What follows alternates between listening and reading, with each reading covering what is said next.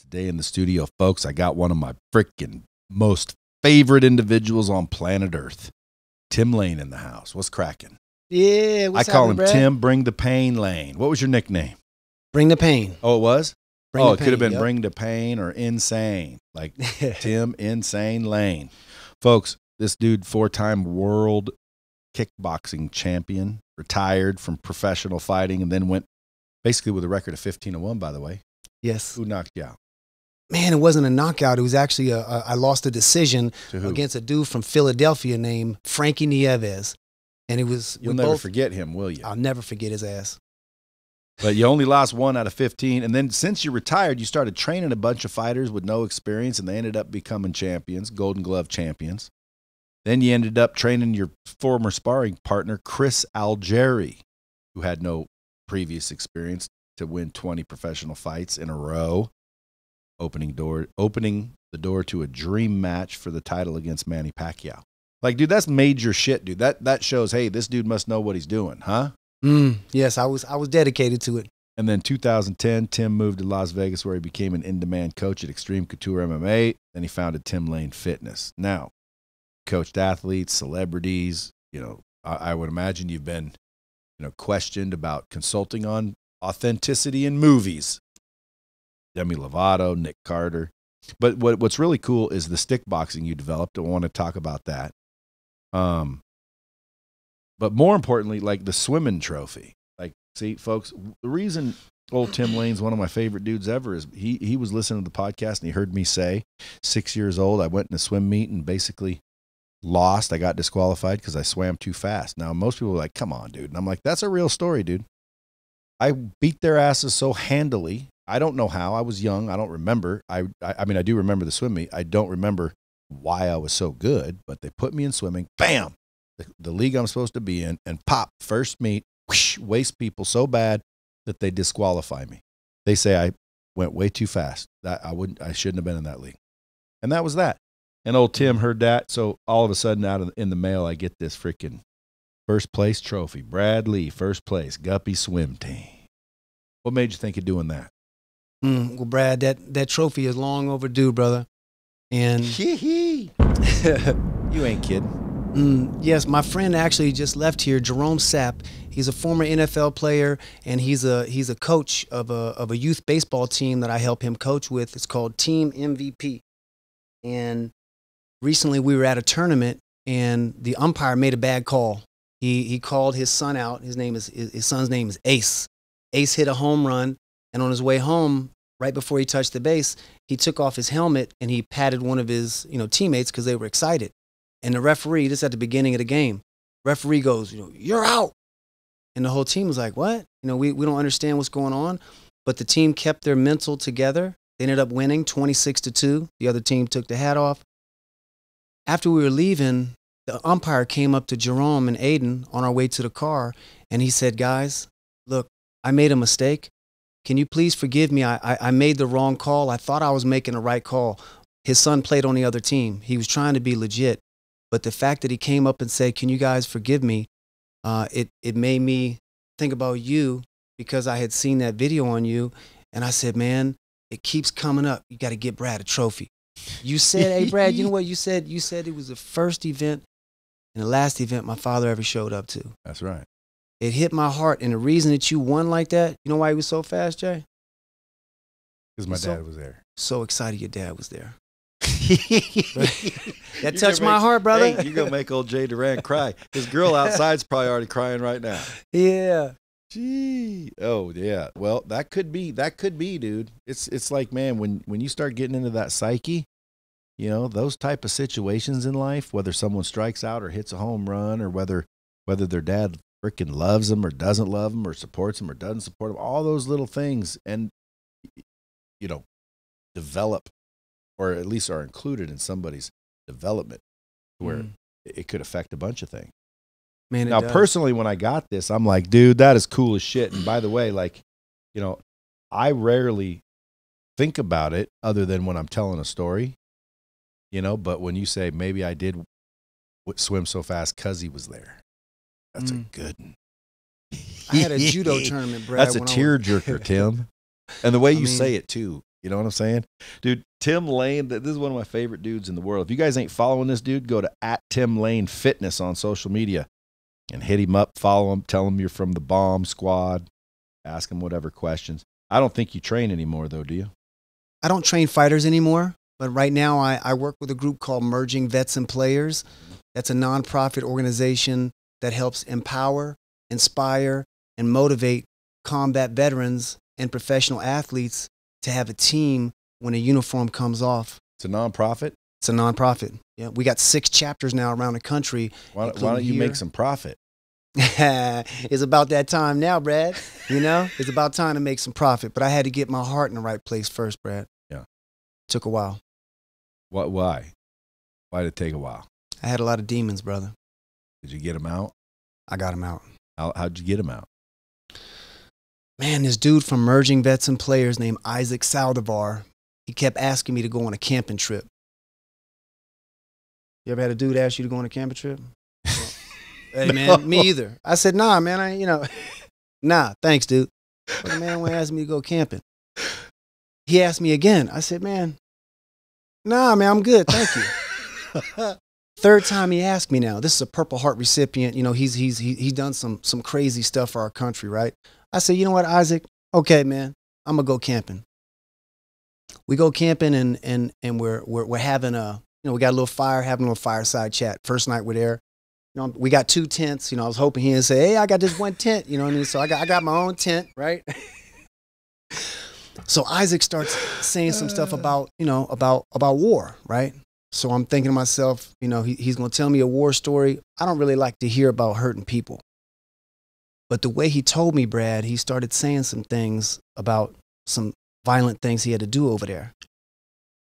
And he wasn't telling me to brag or seem like he was, boasting. He was telling me some stuff because he was ashamed. And he said, Tim, I did these things, and when I go to sleep, I see these sights in my eyes. And right in front of me, Brad, I saw something lift off him, and I got this feeling on my skin of goosebumps. And I said, Isaac, you know that scar on my stomach, man? That didn't come from nobody else. That came from me sticking a knife into my stomach because I didn't want to live anymore. And when I said that to him, something lifted off my body, and I was able to feel like I shared something that was so deep that made me feel so shameful. But the next day, man, I felt like I was almost a new guy. So I was like, oh my God, wait, if I share this story about this, I shared 1,000 things that I was ashamed of. And it made me feel like a different person.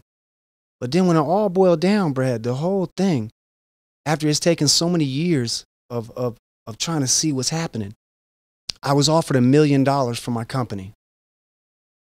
And I respectfully declined that because I feel that I want to help more people than that. We need more in the pot for that.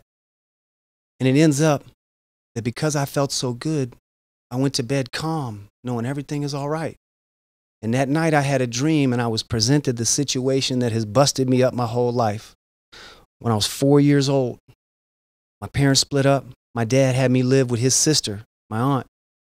And living with my aunt was kind of rough. She lived in a Section 8 neighborhood, and ends up. Just interrupt you for a moment, even though people are going to kill me for this.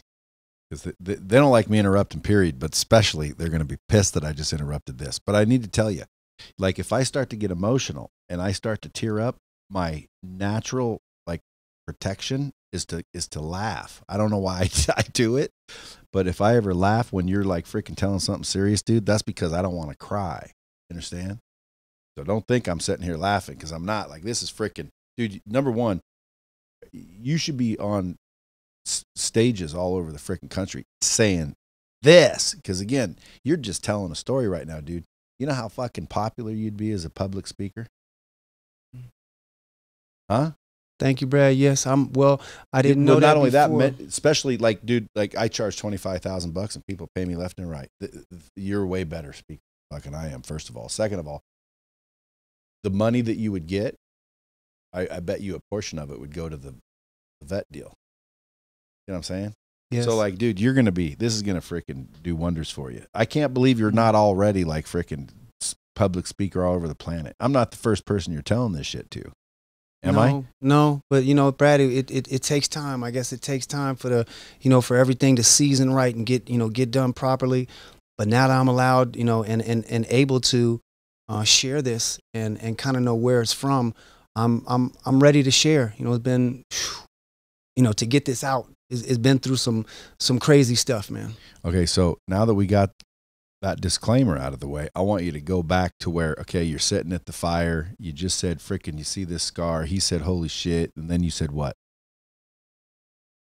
Well, I told him that I killed myself because I didn't want to live anymore. I didn't know what was next because I was stuck into a single way of thinking.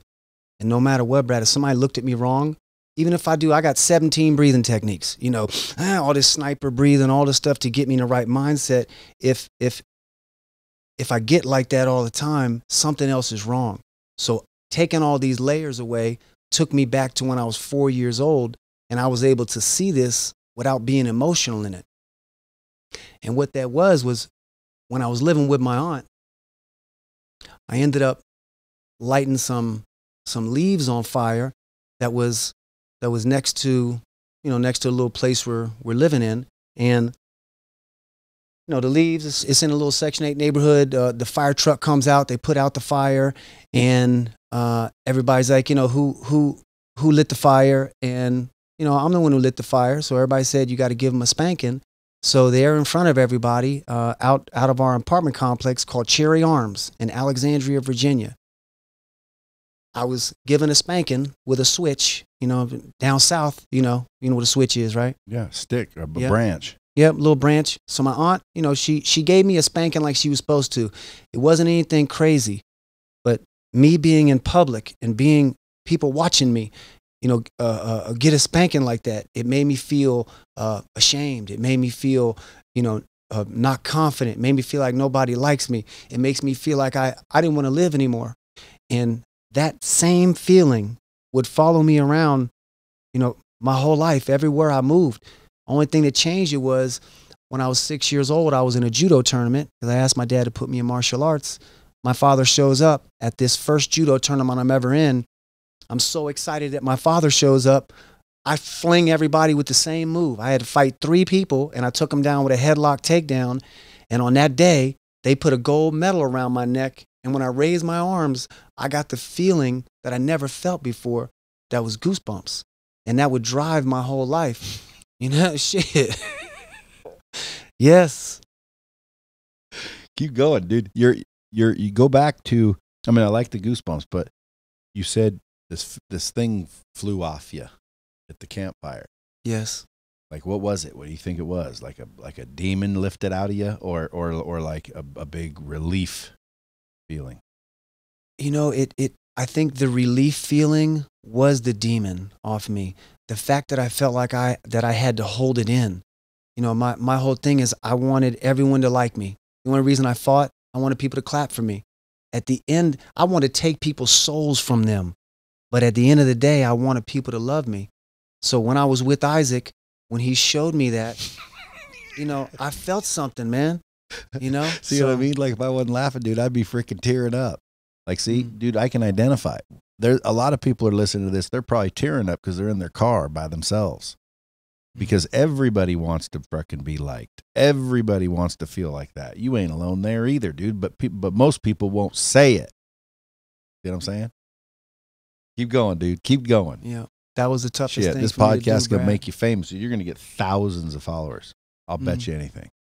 Why? Because, dude, number one, you're a 4-time world champ. Number 2, like, dude, you're just a cool dude. Number 3, like, freaking, you're talking real shit, man. Vulnerability and everything. Even though you're 4-time kickboxing champion, what taught you to be vulnerable? Well, that night when you said something and then thought, damn, I'm going to start just saying everything? And really, Brad, yeah. You know, my father dropped me off when I was 4 years old. He had to go. He was special forces, so he had to leave for a while. I'm with my aunt for almost a year. And, you know, when he came back, I didn't want to tell him anything. I was like, man, Dad, let's get the fuck up out of here, man. You know, he had a Corvette. And I'll never forget, He picked me up in a Corvette and we drove from Alexandria, Virginia, all the way across the country to Oklahoma to Fort Sill. And in that car ride, I love road trips. Brad, if you said, Tim, you want to go driving for 3 hours? I'm like, hell yeah. You only got to tell me where we're going. If I get to ride in a car, there's a comfort of riding in a car that I never understood until I remember back. Oh man, me and my dad was in the Corvette. We went across the country and I said right then, I ain't never got to tell nobody nothing, man. And I hit it so deep that I thought that was my power. My power is, man, look, I can take anything and I can just say bye. I can just leave people. I don't have to say nothing to nobody. I can leave and my heart don't even beat because I brush it under the rug. So I was a professional brush it under the rug guy. And, you know, it came out so much when I didn't want it to. Somebody says hi to me or somebody doesn't say hi to me and I flip out. That's not right. So I figured something had to be going on, man. But who am I going to tell this to, man? You know, you got somebody sitting down. Hey, fuck, I ain't telling nobody nothing, man. You know? So you're just trapped with it in your own thoughts. I was trapped with it and I brushed so much under the rug, man. There was some lumps in there that I didn't know about. So being vulnerable with Isaac, first I had to see a warrior that was telling me about, you know, the atrocious stuff that he had to do to get up out of that country and bring all his 150 soldiers back home. And man, when I heard him say that, and he wasn't boasting, he said, Tim, man, I'm ashamed that I had to do these things to these families, but something happened physically. There wasn't a picture, Brad, but something happened off Isaac's body that was almost visual. Like there was an energy that he had been walking around with for so long because he didn't have nobody he could tell either. We're not going to tell some psychiatrist, some dude that ain't never been to battle, somebody ain't never been shot, somebody ain't never been stabbed, somebody ain't never been scared for their life, locked in the bathroom with a baboon. You know what I mean? What am I tell him?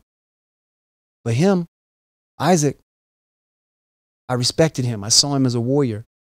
And I said, man, this shit was from me. Because fuck else I'm going to do, man. If I don't fight, what else is there in life for me? That's all I knew. What was his response? Holy shit. You know, he said, Tim, he got up and he hugged me and he said, man,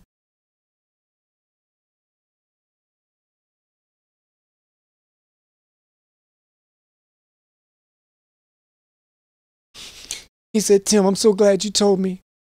I don't judge you. And I love you. See? Dude, this is freaking awesome. Isaac loved me and he don't judge me. And I'm sure he's going to hear this. Isaac, I love you, man. What is that, the camera right there? Yep. Isaac.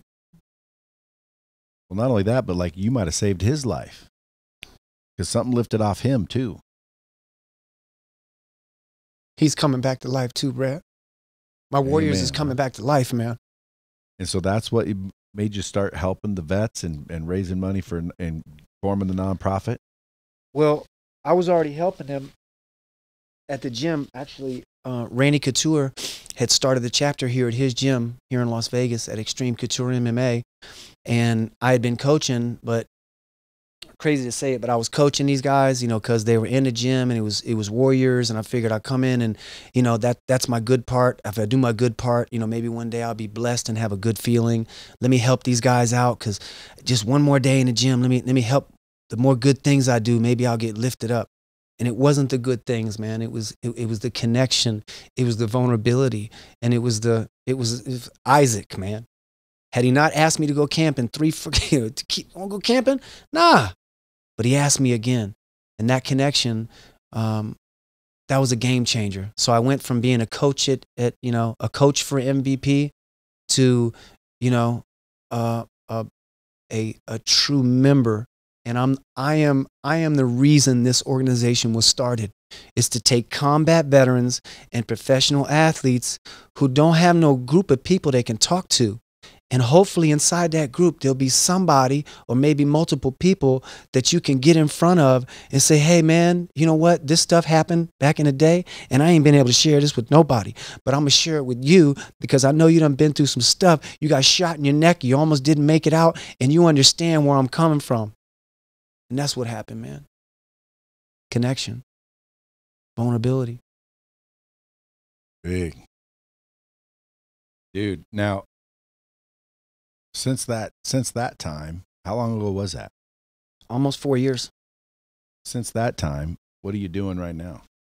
Well, since that time, what I ended up doing, since I felt so good about that, I was like, man, if I can feel a little bit better from sharing that, what else can I do to feel better?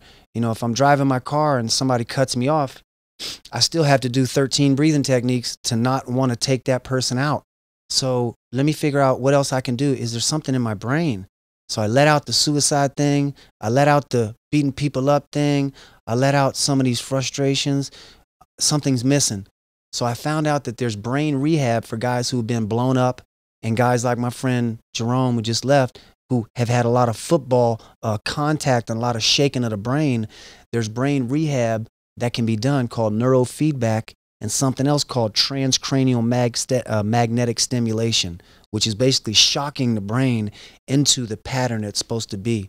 And the best way to think of it, Brad, is if something were to go down, we want our brains to think 411. Give me the information.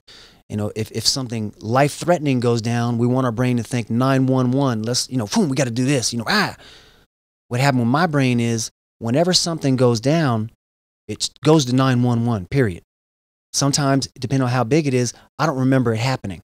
When I'm a child and I moved to a new neighborhood, I was in Fort Leavenworth for 10 weeks. There was 3 people that caught a good stiff ass whooping, and I don't even know why. One of them said Carrot Top, one of them hit me with a book, and one of them was just in the bathroom at the wrong time when, something went down. So I don't remember those things because my brain would go to 911. Why do you think that is, though? Well, it's because of trauma, Brad. I know, but like what? Getting your ass beat in public? Well, it's tricky here because the way the brain works, there's certain patterns. It's an electrical system. If something gets shook around too much, some of the electrons or some of the movement will go on one side as opposed to the other. So neuroplasticity. Neuroplasticity. But see, if there's head trauma, Brad, something can happen. Children, before they develop, before age 6, their brains are learning. It can get locked into certain behaviors. So if people have physical or emotional trauma, the brain can be locked in. Unfortunately for myself, when I'm trying to dig all these things out, I asked my parents, I said, guys, was there any trauma? Was there physical trauma? Was something happen anytime before, 6 years old? I found out from my mother that I fell out of my high chair when I was 2 and I had a skull fracture. This is in Germany. And I didn't know this before because I'm 2 years old. How would I know that? But then listening to Isaac and listening to some of these things that's happened with these other combat veterans, come to find out there was some stuff that happened when we were little that we didn't have any control over. And that's not our fault. Oh, one time I fell off a slide. I was hanging off the steps this way, going like this. And for some reason, I just let go. And when I let go, I just watched the ground all the way up until it cracked me in the forehead. And you can see a scar right here. I think I was under 6. And I remember my Uncle Donnie was there, who you remind me of, by the way. My Uncle Donnie was there, ripped his sleeve off his coat to put around my head because it was gushing blood, and took me to the hospital. Now, I don't remember it. I remember it, if that makes sense. I mean, seeing the ground, I can tell you it was freaking like light tan wood chips on a playground with underlying cement. And when I watched it, I went all the way down and bam, don't even know how I was cut. Big old cut right there. Maybe that freaking stuck my brain into some shit. And because I don't do what you do. I don't see red, but dude, I call that like an extreme. So I just read a book called Hypomanic. Like, oh, you're bipolar, bro. One day you're happy, one day you're not. No, not really. I'm always happy. But like, for example, if somebody embarrasses me, like if I feel embarrassed, I get fucking instantly pissed off, no matter what. Why? I don't like being embarrassed. Number one, if my little girls fall down and hurt themselves, I get in fucking raged. I start fucking yelling, red-faced, screaming at anyone that's around. Not anyone, but like, for example, my wife was sitting there. I said, hey, you guys stop running, and da-da-da-da. They didn't stop running. Boom. All of a sudden, I hear screaming. I look up. One of them's hurt. Dude, I can't help it. I just instantly get enraged. And I'm like, see, honey, you're not watching the girls. And it wasn't her fault at all. But I just couldn't help myself. Why do you think that is? Maybe that's what happened. I'm stuck somehow. How are you, when you're realizing this, how are you doing it? You just self-discovering? Did you hire somebody? Did a vet help you through it? Like what technique would this be called? Well, this is called digging. This is called digging. Yep. Digging is definitely self-discovery too. But you know, Brad, after my fight career, I went prior to MVP. I went to a class here in Las Vegas. It's an emotional intelligence class, and it's called Choice Center. And this is something I was like, wait, emotional intelligence, maybe that'll help me. Well, that helped me kind of unlayer thing, and it was discovery. What is the breakthrough? Discovering what it is, and then how do I break through that? So with the trauma that happened with you, have you remembered that before? Have you talked about that before? I've never really talked about it before, but I do remember it. One time I was swimming across the Willamette River, almost drowned. How old were you? Under 10. I don't remember. My brother saved me, and he almost drowned because of me, but somehow this pallet was floating by. I mean, imagine that, dude. If I'm 10, he must be 16. Two brothers swimming across a river, stupidly thinking, why not? I left my clothes on. We're halfway across, and I'm on a swim team, dude. I can swim. I'm going under. I can't. I'm not making it. And all of a sudden, I feel him grab me by the back of the coat and pull me up and slam me on this freaking pallet that was floating by. And he was going under, trying to freaking. I mean, I'm telling you, we would have drowned if that pallet wouldn't have came by. So is that trauma? Wow, that is trauma. Yeah, that's trauma, never really talked about that either. Of course, I don't really remember these things. Maybe it's because that's a protection mode. It is a protection mode. But I don't see it as trauma. I just see it as, woo! That's a close one. You do now, Brad, but you know what? You got the two essential biological factors or features that's needed from anybody that wants to win or succeed at a high level. Which is? The eye of the tiger and the heart of a lion. That's a liger. Dude, you have that, Brad, and you would succeed in anything that you do. And the fact that you're bringing that up about the past, you know, I didn't remember about the leaves being burned until this past December. That's when I was offered $1 million for my company. I had dreams about being whipped with a stick and being whipped before, but I'm like, man, nobody ever whipped me. My family, you know, I get a spanking, but a regular spanking. You know, a switch is a form of, you know, it's a pretty rough form of spankings, but it took a while for that to come out. But traumas, man, if you know that you've fallen on your head like that, that's a trauma. And if you look before, what was happening same day, right around that time, was there a lot of anger or frustration going on around that? You know, when that happened? We were at a park. I mean, I don't know. I remember one time stealing from a store at like 2 or 3 years old.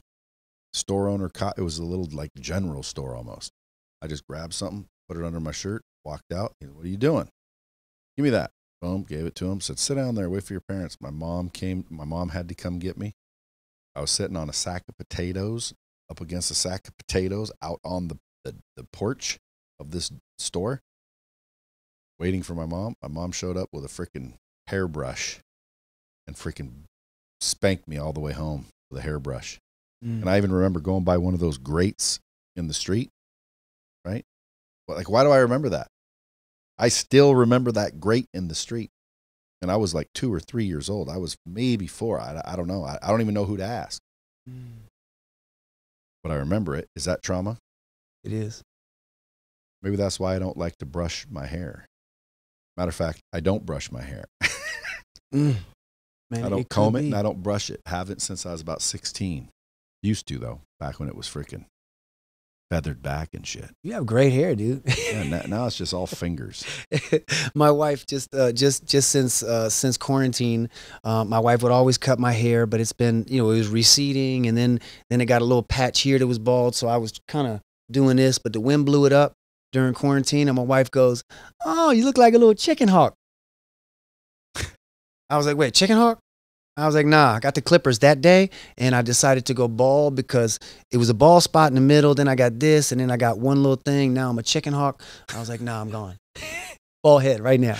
Dude, now what if someone today says some stupid shit to you? You still might knock a motherfucker out or no? Nah. Ever? No. I haven't been aroused like that. And what if they did something real wrong? Like, dude, you better step in. Some dude clearly is abusing his girlfriend. It depends on the situation, man. There's a lot of stuff that goes on, and it depends on where I'm at. What well, sure, like you don't want to kill So- yourself over it, but at the end of the day, it's like there's certain things where if I'm walking by and someone's hurting another human being, I don't care what the reason is. I have to say stop. At least I would try to stop this individual. I might end up dead. I realize that, but I can't not help somebody. But I'm also not a world champion kickboxer. So that must just feel cool walking around knowing full well that, most people that you're looking at, one crack, they're down anyway. It's almost like that cool feeling you'd get if you were sitting there with your girl and someone messed with her and you still ain't doing nothing, and then they're up in your face like a bully, and you just say, "Hey, look, bro, you're about 2 seconds from the most embarrassing moment of your life." And then they're like, "Oh, yeah, but..." Yeah. As a matter of fact, that is what I said. So that's got to give you confidence.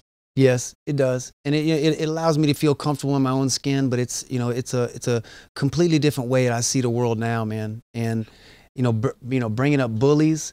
A friend of mine, his last name was Kane, so it was Kane and Lane. His name is Jay, so it's Jay Kane and Tim Lane. We used to go around, and especially in school or wherever we go, if we see a bully that's doing something bad to somebody, we would take care of the bully.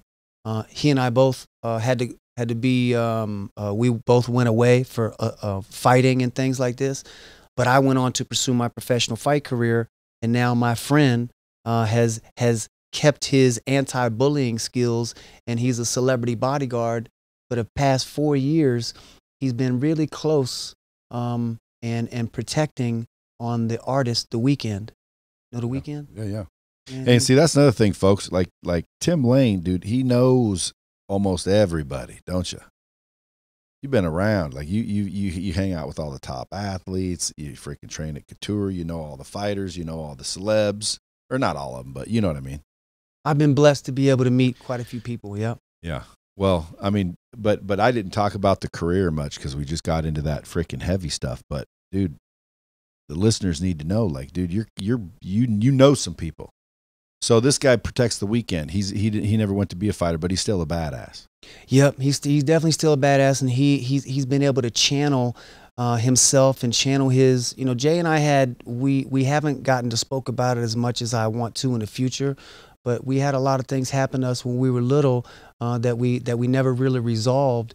And now that I have these tools and these insights that I've used, I plan on seeing Jay very soon, and we're gonna be able to go through this stuff together. But the fact that we both stayed in our with our passion has been a beautiful thing. And it's for him to be where he is now. I'm just so proud of him, and to be able to channel himself and stay positive. He's a big guy, so it was little Tim Lane and big Jay Kane. So this guy is 6'2", maybe 250 now, and he stays in shape. I'm just proud of him. He's been doing a really good job keeping his life together. Dude, what was this charity you said, nonprofit? What's it called?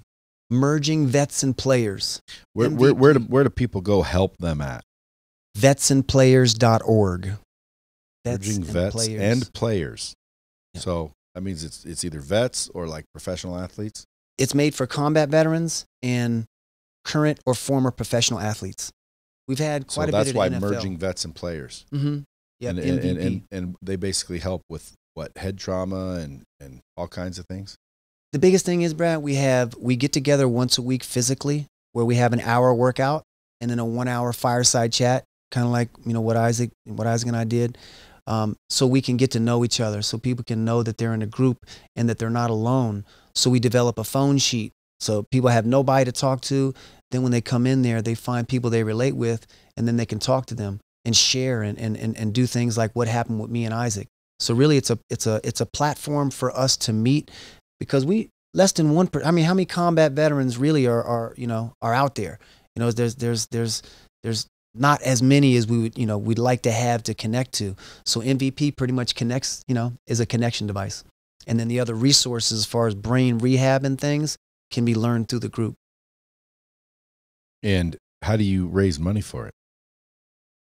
Well, they have donations that they accept. I don't know exactly on the business side, Brad. I tell people about it, but they have a team to raise funds. But it's mainly word of mouth. And people listening, if they want to donate to that, they go where? Vetsandplayers.org. Vetsandplayers.org. I don't know if I said hi to the Bomb Squad. Hey, Bomb Squad.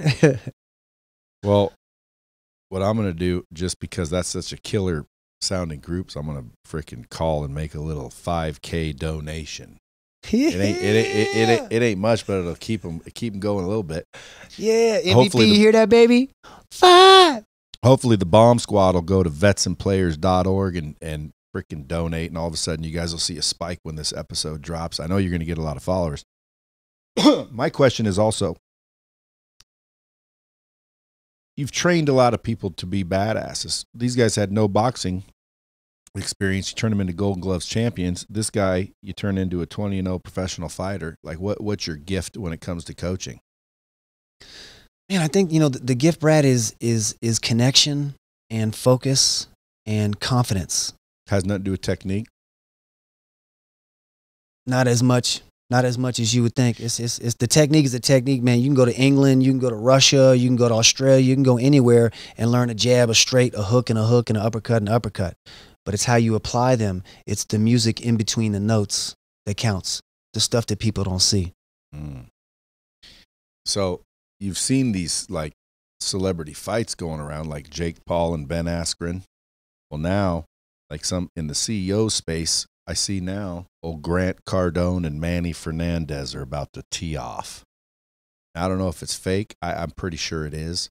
I'm pretty sure it's a stunt. I'm pretty sure it's a attempt to mirror and mimic the attention-grabbing, money-making scheme Jake Paul and Triller is on. If I were to get pulled into that arena, I would call on Tim Lane to train old Brad Lee, because I'd just decline, obviously. I don't need to prove anything. But it's funny as hell. Can you imagine if someone says, hey, let's do one of those celebrity boxing matches, and I have to be involved? Well, as long as you got, a little bit of time, go train. Now, if I trained with you and somebody else did not train at all, would you bet on me? Brad, I don't care, who if we're dealing with someone who does not have fight experience, like yourself, you don't have fights, there would be no comparison at all, because what we would do not only is... How long would you need? 6 weeks. All right, so if anyone ever says, hey, I'll challenge you, I'm going to say, good, give me 6 weeks. Meet you in the ring. I think it'd just be fun sometime. Don't you? I mean, was it fun when you got in the ring? It was, and I really enjoyed it. If you can get past the fear of getting your ass kicked or getting knocked out or basically getting hit, dude, every MMA fighter I know, like Zach, Zach here? Mm-hmm. Yeah, dude, every MMA fighter I know, Chandler, all of them, dude, they're having a good time in there.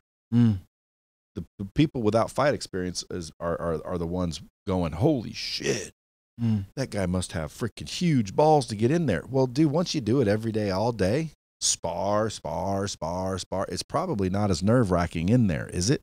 Mm-mm. But you just said two different things though, Brad. You said, MMA people and Mikey Chandler.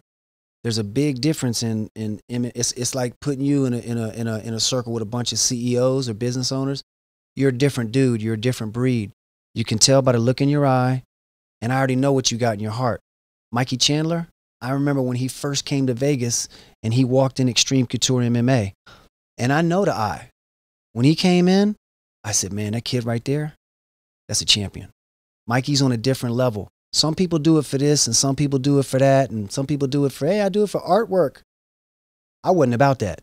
Mikey's not about that. You're not in here just to do business a little bit. You're in here for a different thing. There's a higher level of devotion and dedication to what you do and how you feel about being number one and getting the job done. So Mikey Chandler is in a class of his own. And you had him here, right? I had him on Zoom. Oh, well, dude, as soon as he gets the belt, he said, me and him are going to hang for a couple days, chill out. We're going to go camping. Oh, no. That's great. That's great. Well, we have a place up at Mount Charleston. It's called the Healthy Brain Resort. And that's where we send our combat veterans, and where I went myself to get the neurofeedback done. And then they also have, different rooms to stay in. It's a resort, hot tub in the back. They got a one-eyed dog. They got chickens. They got roosters, and it's all in nature, man. So that'd be something really good for Mikey. I'll get in touch with him and let him know about the neurofeedback, because it's just now getting into the fight industry. People know about it, but it's more so with combat veterans, and but we're gonna get the word out. Dude, what about Tim Lane? Like your stick boxing, which is cool. It's exercise. I saw you doing it. You have an interactive training system. You teach it at facilities. Like, it's getting popular as hell. Tell us about that. Well, the sticks. Actually, I brought these on. What ended up happening, Brad? When I retired, I became a coach, and I had some champions come up, and I developed these sticks so I could train my fighters, so they could be. They started off with a swimming noodle, which is many coaches use today as a training device. And what ended up happening is this guy comes up to me in a wheelchair one day at the gym, and he says, "Hey, I want to learn how to box." And I'm like, "Man, I've done this before. With people in a wheelchair, it hurts my back to lean over, and they never get satisfaction from being in a chair and stuff." So I said, you know what? Instead of me holding this for somebody to hit, standing up there boxing, I said, here, grab these. So while he was in his wheelchair, man, he was able to reach me and use the stick as an extension of his arm, the same way that punches go. So what I realized is, man, people who are dealing with disabilities, they can actually still feel good. All they got to do is move a little bit and pop. So moving and popping and being able to connect. With this dude in the wheelchair, we did it for a couple minutes and he stopped. He got emotional. I said, "Hey, man, what's up?" I just met the dude. He looked up at me, Brad. You know what he said to me? What? He said, "I haven't felt this good since my leg was blown off in Afghanistan." When he told me that, brother, my whole body lit up. I got goosebumps all over me. I said, oh my God, I know my next mission. I thought I was supposed to be the world's greatest coach and teach people how to fight, and man, body sticks is me. But nah, it's not about that. It's about helping people that don't feel like they have anything to do and help lift them up. So with this organization now, we have these sticks in all 6 of our chapters. We also have it in a group that I work with called Rock Steady Boxing, where they have Parkinson's. So what ends up happening, Brad, there's over 10,000 locations of Rock Steady Boxing that they do boxing to reduce their Parkinson's symptoms. What ends up happening is when they activate their hands, it takes their brain off of what's happening. So people with Parkinson's, anybody with Parkinson's? Well, they shake a lot. Jay, Parkinson's? Shake a lot. All right. Well, yeah, I know what it is. So this lady one time, her name is Dorothy, right? Dorothy shares, and she goes, we're supposed to share a daily routine of something that helps you in life. When you're dealing with Parkinson's, how can it help you? And Dorothy says, you know, when I'm eating sometimes, I'm shaking so bad that I can't get the food to my mouth. It's falling off. So what do? She stopped talking. You know? What would you do? What would you do?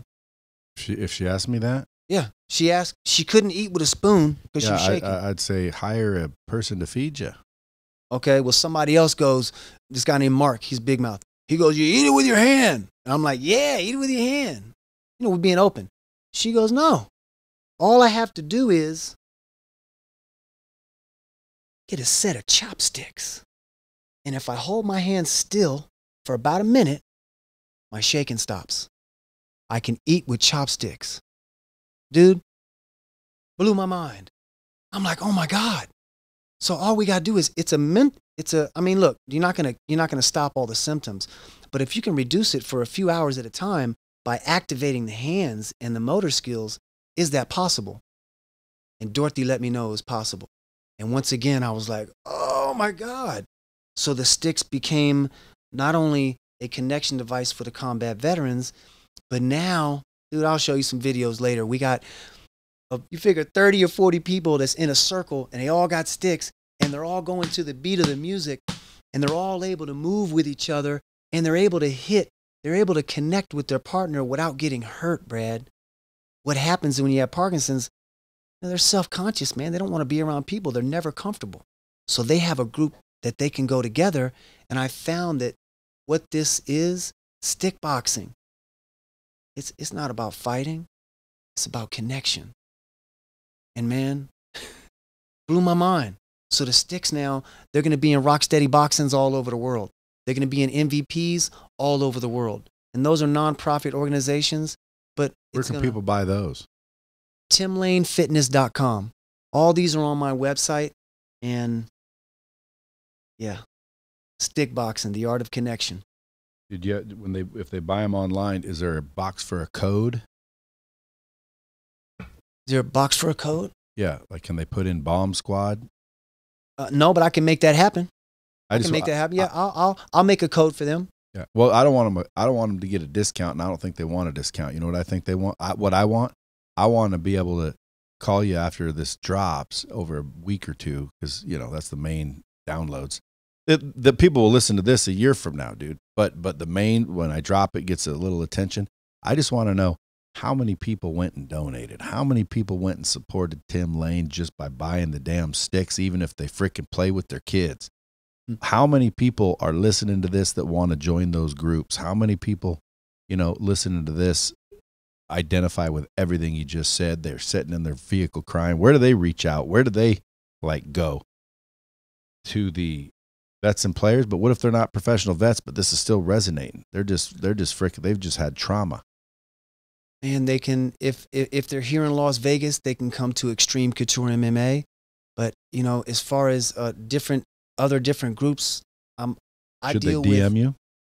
Yes, they can. Yep, at Tim Lane Fitness. Yeah, so folks, if that just described you, just go DM this dude and frickin' figure out what you can do.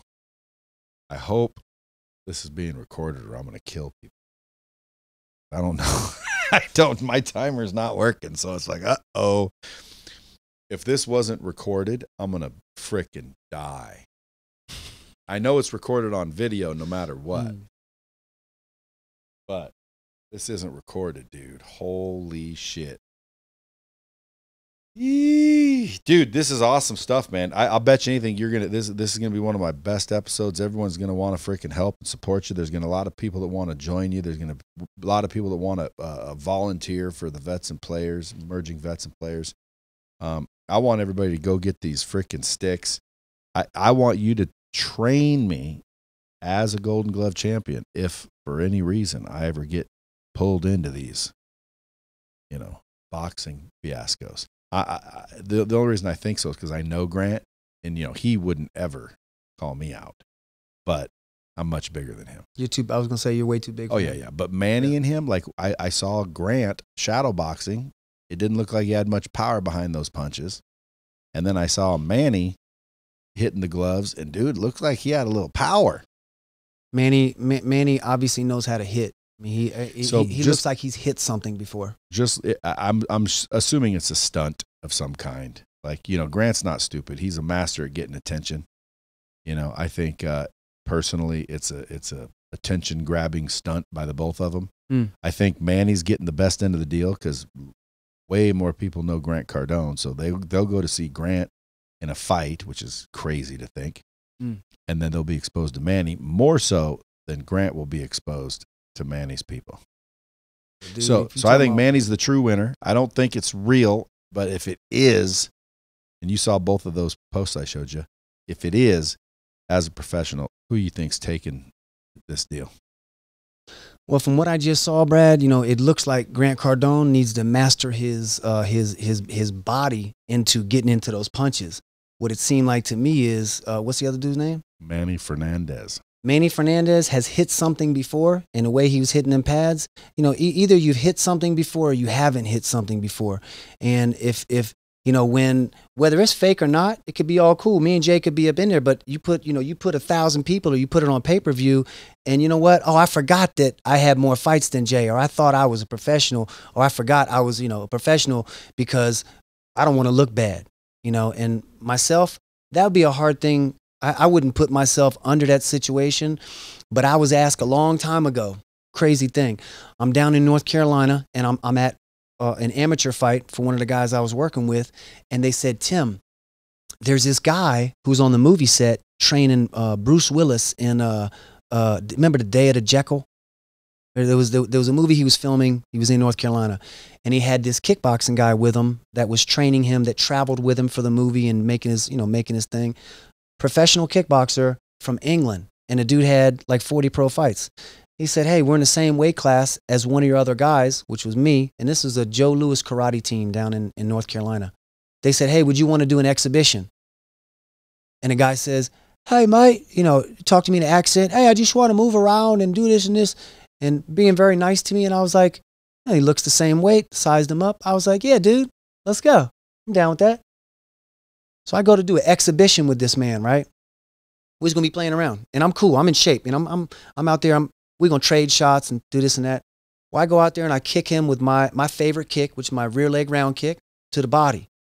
This man, as soon as I hit him in his arm, and if you can imagine here, Brad, I kicked him in his arm. He took his lead leg and he chambered it up, and he kicked me under my nose with a side kick. Right, I never had this broken, this little pop under here. But my nose starts leaking like a faucet. I'm like, man, are you kidding me, man? First round, first 30 seconds of the fight. This is supposed to be an exhibition. And I'm like, okay, it's time to go. And I don't remember vaguely the fight too much, but my nose bled so much over there, they stopped it for a moment to wipe things off. But it went to the third round, and in the third round, I couldn't breathe. There's blood all over the ring. I finally caught him with that kick in his liver, and I put him down again, and they stopped the fight a little bit early, even though it was an exhibition. Bloodiest fight of my career. So you put people in the mix, man, and that whole exhibition stuff is a lot of times out the window. Oh, it ain't an exhibition. Yeah, well, no. If you saying that it, the could reason be I set say up, exhibition is because, dude, neither of them are professional fighters. They're two semi-known people. But Hernandez has had a competitive fight before, right? Well, I was looking at his profile to be like, who is this dude? And see, that's why I think Manny's going to win, because more people are going to figure out who he is than Grant. I think Grant's doing it just to get more attention, because Grant likes attention and he's great at getting it. And he sees Jake Paul and what he's doing, and he's like, why can't I do that? So Manny I saw this card that said he was a coach in U.S. Boxing Association. He was a coach. And then I saw him hit the bags, and I'm like, damn, he's got a little power behind those punches. And then I saw Grant shadow boxing, and it looks like he needs a whole bunch of work. Like, in other words, if I had to bet right now, based on what I saw, I would bet if that's a real boxing match, they're going to go out and both of them are really going to try to knock the other dude out, like a real boxing match, not exhibition. Like, they're totally seriously doing it. I think might be a gimmick to it where it doesn't happen. It's all for publicity, or when it does happen, it is exhibition. They've agreed already to just, you know, throw some pussy punches and not really do anything. Or if it's real, then at this moment, now maybe Grant's being tricky and he's showing that stupidity when in reality he's been training for 3 months. I hope that video wasn't real. I hope he was just playing around in that video. What if he wasn't? He reconsider. Yeah, bail out? Catch a cold or something, you know? I got the flu, man. I got the flu. Or step in the ring and freaking get knocked out. Dude, what's it feel like to get knocked out? I don't know. I ain't never been knocked out. Shit. Have you ever asked somebody that you knocked out? No, but I've had it come up. You know, it's come up. I wonder what it feels like. It's just lights out. I mean, I've been hit on the street. I got hit with a bat, knocked me out. I jumped out of a car, landed on the street on my chin, broke my jaw. That knocked me out. But on the end of a fist, I've had my nose has been shattered in a fight, but I've never been hit and knocked out. Been knocked down, but I always seen the lights, and I always been able to get back up and do what I got to do. Well, I haven't been in a million fights, so I've never been knocked out. But that ain't making claims I'm some badass. It's just a fact. Dude, you're a thoroughbred. Come on, man. You're a thoroughbred. You can say it however you want, dude. You got the look and the heart. It's in the eye and the heart. Growing up, bro, there wasn't a bunch of MMA at all. So like if you rarely ran into someone that knew any more about fighting than you did, it's the toughest dudes in town were the ones that fought most. You know what I mean? Like everybody that fought was pretty tough. And if, you know, but there was no, you know, MMA, and there was no, I didn't know any boxers. I didn't know any professional fighters in my school. Everybody just fought after school. It lasted 30 seconds. Whoever got popped a couple times quit, and that was the end of it. And so me, I've kind of avoided fights. I don't really want fights. I feel like butterflies when I'm about to fight. So I'll do my best to avoid a fight until I can't avoid a fight, and then I frickin' turn it on. And I hit 3 ways: fast, hard, consecutively. I like that. Yeah, that's all I do. And you better hope there's a ref around, because I'm a bad judge at when you're out. I'm gonna go as fast as I can, as hard as I can, and hope I don't get cracked. And every time I've been pushed to actually fight, that's what's happened. And I've never been knocked out. Like, I don't know what it feels like. And I don't think I've knocked anybody else out either. I've seen people get knocked out. Have you knocked people out? Oh yeah, I put people to sleep, man, right on the spot. But like, is the chin the best place to jack? Ear. The ear? Ear by far, you know. To knock them out. Because personally, like, let's say you can't kick the person's ass, but you get one off first, and you knock them out, gives you time to get the fuck out of there. Yeah. It's kind of crazy to say it like this, but you're like this, Jay. Hitting someone in the ear, when you do it enough times, especially, now we haven't really gotten to this, but I was incarcerated for 4 years as a teenager, Brad, and certain times they call it bathroom, right? So bathroom, whoever has any problems with each other, if there's a handful of people, we meet in the bathroom, we tie our shoe, and we go at it right on the spot, right? Ends up, when you hit someone in the ear, it's connected to the equilibrium, right? So I got caught up with this one guy, happened to be one of the biggest guys in our crew, but they were trying to give me as the fresh meat. I'm living in a new cottage. I'm one of the first guys in there, and they're gonna say they're gonna take my lunch unless I go in there and fight this one guy. I said, you know, okay, you know, do we have to do shoes? And they're like, yeah, you got to do shoes. So you imagine, we're gonna tie our shoes, right? Tie the laces together, and now we got to go at it. There has to be headshots available for me. Sometimes we only go to the body, but I said because of the size difference, I need a headshot. I caught this dude in his ear, very first shot. They say, ready, set, go. I hit him first shot, boom, catch him in his ear. I thought he was playing. He leaned back like he was almost going to fall, and then he came back towards me, and he actually fell on me. I push him back, and I go to swing on him, and he actually fell to the ground, but he was trying to get up, and his shoe was tied to mine. And he was trying to talk. And everybody around there, everybody was, including myself, I was like, oh my God, my heart's still beating and everything. But I hit him one time in his ear. That's the biggest guy that I fought at that place I was at. And that right there stuck with me forever. So I say anytime, any place, anywhere, the ear, because he thought he was still there. It's not like sometimes, the chin or the nose, blood goes everywhere. This was clean, man. Hit him in the ear. None of the staff knew that there was any trouble, and I never got in trouble for it. So the ear, whack out, and he, loopy. That's it, dude. So the ear is the home run. Damn, that's good news because everybody wants to punch someone in the nose or the mouth or the cheek. Oh, bro, open hand smack somebody with a leather glove on one of the ears. And the whole thing goes crazy. So if I'm sitting there in a situation where it's like, dude, I'm pretty sure that this is going to end up in a fight. And by the way, that's when I'll strike first, no matter what's going on. Like if I'm in a situation where, dude, my gut's telling me we're about to throw down whether I want to or not, you have to strike first, yes or no? Have to. So that's what, again, that's me. I'm a common sense dude. I'll avoid it until I can't, and then but smacking that ear is my best shot at getting out of that quickest. Dude, if you did it like you did the dummy. I've always tried to aim for the chin, or I just start throwing, and I don't care where it hits. If I just practice like this ear shot, and someone was like at a bar and we were a little bit close, and I hit them, what's the likelihood that they go down every time? Every single time. And here's the difference, Brad. You sure? I don't want to pop someone in the ear and then Brad, have them just get pissed off and beat my ass. That would never happen. That you're not gonna have to hit nobody in the ear, man. Because as we get to know each other more, we're gonna start dealing with each other more, and we're gonna get this ear shot down. Because the day I met you, Brad, the reason that I watched your show and the reason that I really wanted to learn more about you is because the day you treated me so good, we bumped into each other by the elevator.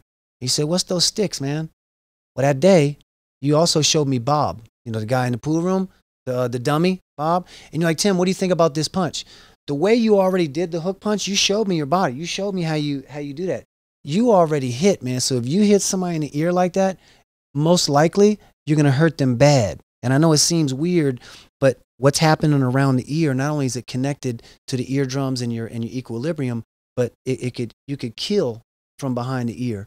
So it's with your power and the way your heart and your eye of the tiger and everything into it, man, it wouldn't even be fair if you hit somebody, especially with no glove on. When you hit right, Brad, and when you train specifically and proper and really dial in and hone in on what you're doing, it's not as fun and it's not as cool when somebody's asleep and happens to pee on themselves after you knocked them out on the ground from hitting them in the ear. I mean, it is what it is. Yeah, but that's good because that like applies to anybody, even if they're a professional. If you get that ear first, everyone goes down. Because like, dude, you can hit some people in the mouth, and it's like, holy shit, they got an iron jaw, and now you're in a scrap. Iron. And you probably broke your hand. Hands hurt. Now all of a sudden you're like, holy shit, I shouldn't have took that swing. But the ear shot, even that dude goes down, bro. Is it better than the nuts? Yeah, it definitely is. I mean, if you have a clear shot to the groin, great. But an open hand smack to the ear, you could hurt the hand a little bit, but either one to the ear, man. This one would feel less pain. Man, you think that, but it blows. I thought that too. But remember, I tested all this stuff out many times, man. That right there. So this would hurt less. This is less pain or less injury. Our hand could get injured, open hand smacking, and it wouldn't break. It may not break their skull, right? Hitting them here, if you miss, you could hurt the hand, but doing this, it could break the eardrum and just put them out. So the open hand smack, you may not kill them, or they may not go to the hospital, but they're definitely going to get an eardrum shock and be hurt. This one, especially for you, man, as big, as strong as you are, and as you hit that thing over there, if you hit somebody, Brad, really with no glove on, you could break their skull and kill them, especially if you hit them around the ear. So, well, thank God I don't get in fights. See, this is my point also. Like, I don't want to get in fights. Like, I don't want to hurt anybody. At the end of the day, though, I always watch movies where, there's some loudmouth dickhead at a bar that puts you in a situation where you have to fight. And I always thought to myself, nowadays, with everybody knowing MMA, like you never know who is about to make you fight. And then as soon as you start fighting, they turn out to be freaking Tim Lane or something, and you get your ass whooped. So I was thinking maybe I just go learn Krav Maga. My buddy says, dude, I mean, now I'm like, and by the way, here's what's funny. I was talking to a couple of MMA guys, and I said, if there was only one thing I could learn, to freaking like have the best chance in a street situation, they said boxing. I would agree. Or track and field. Track and field, I think, is number one, but boxing. Track and field's running. Run, get on. That's no. What about if you're younger? Because again, I don't care who calls me a pussy for running. I'm sitting there smiling with all my teeth and not freaking a broken hand. I'll be like, yep, I'm a pussy. But when I was young, calling me a pussy would have, I can't run. My friends are watching. What if someone's listening young that they're like, no way, dude, I can't run. I'd be looking like a puss. What would you say to them? Man, you have to stand up for yourself, but name calling is name calling. If somebody gets close enough where you can smell their breath, I believe you have the right to defend yourself. And I teach my children, guys, if somebody comes up on you, you have to take a step back, put your hands up. Guys, look, I don't want any trouble. If they continue to come at you, you have to do what you have to do to survive. If somebody swings, game is on. And something I say too, Brad, is a lot of people say jiu-jitsu is one of the best, forms. You only gonna do one, martial art. Problem is with a street fight, I like judo, so I do throws. That's about throwing, learning how to throw and fall. So it's a grappling type of sport. Issue is where my father moved in Fort Leavenworth after we left Oklahoma. I ended up defending myself against someone who was, trying to bully me, and I flipped him like I always do. And, when I flip them, they land on their back on the ground, and I have their head in my hand. So the dude's wind was knocked out, and he goes, ah! And his face is right here. He ends up closing his mouth and biting my armpit so hard that I let him go, and I screamed like a pig, and I went home. I said, Dad, I don't want to do judo no more. I want to do something different. So I don't, there's no contact like that. So I started Taekwondo, which is a Korean kicking martial art, but it's hard to use the feet, and the feet can break, and sometimes if you're in a bathroom stall, you can't really kick nobody if somebody's trying to jump you. So boxing or elbows like Krav Maga is something that I would definitely recommend. But when it comes to striking, Brad, you ain't got to worry about going nowhere and training with nobody else, because we're connected now, brother, and I got all that. Tim, bring the pain lane. Yeah. Dude, listen, we don't have enough time to keep talking, so I'm going to make sure I invite you back for another one of these. When can you come back here? And you let me know, Brad. I live about 10 minutes away. So anytime? Anytime, baby. Tell me when. Now, your Instagram is at Tim Lane Fitness. If anybody wants to check him out, follow him, give him some freaking kudos. Tim Lane Fitness. If you guys are down, if you guys own a facility, kind of gym facility where group exercise is a part of what you do, this freaking stick boxing is growing huge, I think. It's popular as hell. Again, when you guys are filming in the studio, and by the way, he's got a full-blown training system. Is that for gyms to put it into their group exercise lineup, or is that for like people at home that just want to buy the sticks? It's mainly for at home, Brad, but people can do it for their group sessions. But why wouldn't they? What's that? Why wouldn't they? Oh, man, like, remember those exercise classes? I forget what they're called. Jamba or Jimba or Zumba. Yeah, I know Zumba. Yeah, but like Zumba got big where like everybody liked to go do Zumba. Yeah. And dude, why couldn't it be the same for that? Because I was using those, dude. That's addicting. That makes you want to go out there and do it, learn those routines, and all of a sudden it's almost like therapeutic listening to the melodic sounds of the bumps and like you say, connect people, the snaps, If you get like almost choreographed down, you could put shows on with that thing. That's the plan, brother. Right now, what I'm doing, Brad, with the sticks, I've been working those great with emerging vets and players and the Rocksteady boxing.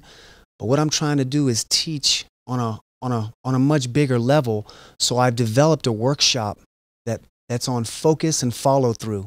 I want to teach my focus and follow through skills that I learned throughout my whole life of 30 years of fighting, and then passed on to the fighters. I just didn't know how to explain it.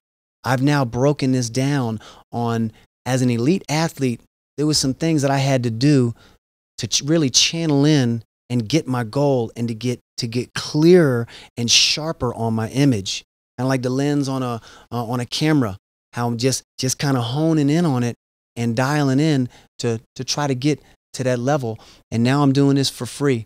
For the first time ever, I'm doing an all-day workshop to practice on and learn focus and follow through. Where's that at?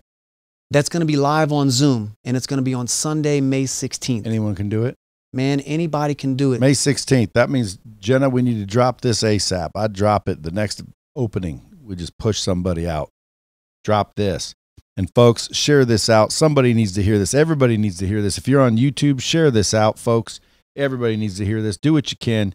Go to vetsandplayers.org. Support that group. Support my man, Tim Lane, by going to Tim Lane Fitness, picking up the sticks for your kids, for yourself, and frickin' make sure you go follow him on social media. And then, by the way, this is just part 1. Part 2 coming up. Part 2 coming up. Tell next. What's that? Your book, bro? See, you gotta check it over. Sipping Tea with the Devil: How to Face Your Demons in the Fight of Your Life, dude. See, now I gotta have you back, folks. Just FYI, Sipping Tea with the Devil. Is that on pre-order yet? You come back and we're gonna talk about this on part 2. Fair enough. Till next time, kids. Keep it real. Dropping bombs with the real Bradley. Subscribe now.